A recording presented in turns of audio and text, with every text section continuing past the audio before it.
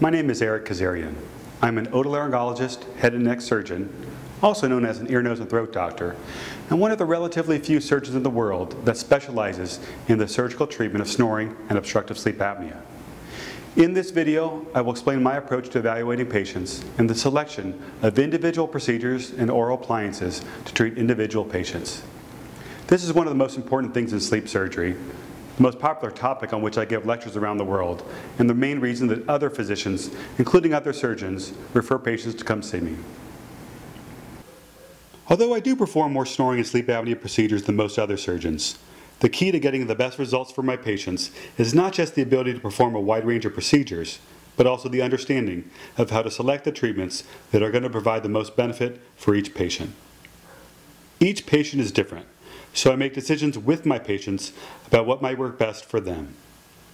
Although this video only scratches the surface, I want to share enough about the selection of sleep surgery procedures so that you will end up knowing more than many physicians. I have previously discussed the role of behavior changes and positive airway pressure therapy. The other two categories of treatment for both snoring and obstructive sleep apnea are surgery and oral appliances. They are very different from positive airway pressure, in that with positive airway pressure therapy, the air is delivered basically to balloon open the throat regardless of where the blockage of breathing is occurring. With surgery and oral appliances, it is critical to determine the major areas or structures where the blockage of breathing occurs because there are many possible procedures, each working slightly differently. When we breathe at night, ideally we are breathing through our nose, with air flowing through our nose, our throat, and then into our lungs through our windpipe or trachea. There are three major regions where blockage or narrowing of the breathing passages can occur. The first is the nasal region. The second is the area up high in the throat, behind the roof of the mouth and involving the tonsils, what I call the palate region here. The third area is the tongue region, down lower in the throat, behind the tongue and a structure called the epiglottis, which works as a trap door that covers your voice box when you swallow so that food and liquids don't go down the wrong way into your lungs. My research and the work of others have shown that more than one of these areas is involved in most patients with obstructive sleep apnea, and many with snoring who do not have sleep apnea. This is important because we only achieve the best results if we treat all areas that contribute to the problem. If you think of the breathing passages as a tube or pipe with three potential areas of blockage, if you don't have all of them open, then the tube or pipe will still be blocked.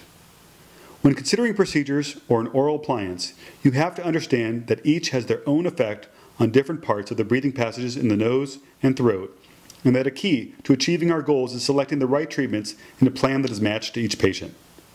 I do this through careful evaluation and the ability to perform a wide range of procedures.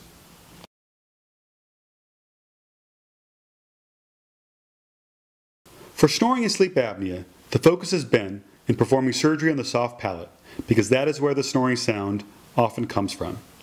However, studies have shown that treating the soft palate produces great results in some patients and minimal to no benefit in others.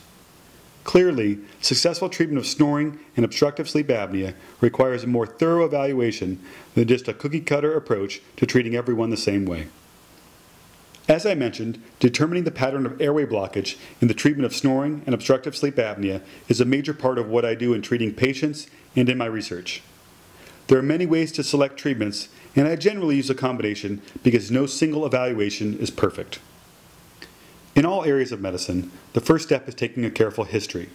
This includes detailed questions about snoring, sleep apnea, other sleep disorders, nasal or sinus issues, and a full medical history.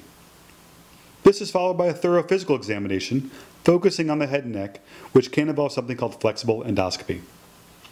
I can learn a lot from basic physical examination, but flexible endoscopy involves inserting a flexible telescope into both sides of the nose, and then on one side going deeper to look into the throat to allow me to see the entire upper airway from the tip of the nose to the larynx, or voice box.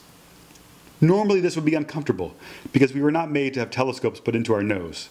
But a standard part of the preparation for this exam is to spray some medications into the nose to create more space for the telescope and on the lining in order to make it much more comfortable. Flexible endoscopy complements the routine physical examination and is usually very helpful to obtain a general sense of what might be occurring during sleep and how to proceed with treatment. Flexible endoscopy in the office tells me quite a bit, but patients are still awake. What I really want to know, especially for patients with sleep apnea, is what is happening in my patients' throats when they sleep. I joke with my patients that I could come to their home and put the flexible telescope in their nose to watch inside their throat all night long, every night for a week, but nobody would like that very much. Instead, I can perform an evaluation that with some European colleagues I have named Drug-Induced Sleep Endoscopy.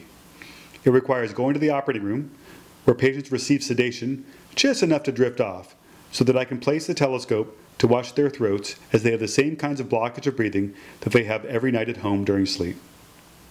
Drug-induced sleep endoscopy is not a substitute for a sleep study that evaluates breathing patterns. A sleep study is still needed to make the diagnosis of obstructive sleep apnea. However, a sleep study tells us almost nothing about where the blockage of breathing is occurring or about selecting surgical procedures or an oral appliance. This is the purpose of drug-induced sleep endoscopy, and my own research and that from colleagues around the world has shown that if you do it carefully and properly, you can use sedation to create something similar to sleep and obtain useful information to guide treatment decisions in sleep apnea.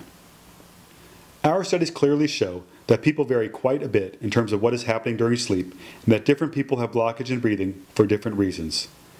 This is why we do not use the same surgical treatment plan for every patient. Some of the common structures that are involved in causing blockage of breathing are the soft palate, tongue, epiglottis, and the sides of the throat, also called the lateral pharyngeal walls. These differences in the structures that contribute to blockage of breathing during sleep may explain some of the wide range in results seen for different surgeries and oral appliances. For example, if someone has the tongue playing a role in their sleep apnea, you have to treat the tongue. In certain cases, studies have shown that drug-induced sleep endoscopy uniquely can be very helpful in choosing, or not choosing, certain procedures and oral appliances. Research continues here and in other leading centers around the world regarding these and other evaluation techniques, and I use the latest findings as I strive for the best possible results in my patients. I believe that improvements in evaluation are the key to enhancing outcomes with available procedures and developing new treatments that offer greater benefits and/or lower risks. My approach is about not only being able to perform a wide range of snoring and sleep apnea procedures, but also providing the best possible evaluation before surgery. Being recognized as one of the world's leaders in the field is based on this commitment to the most sophisticated in evaluation techniques, procedure selection, measurement of results, and new technologies. I hope you enjoyed this video and continue to the others that explore treatment options for snoring and obstructive sleep apnea in the nasal, palate, and tongue regions.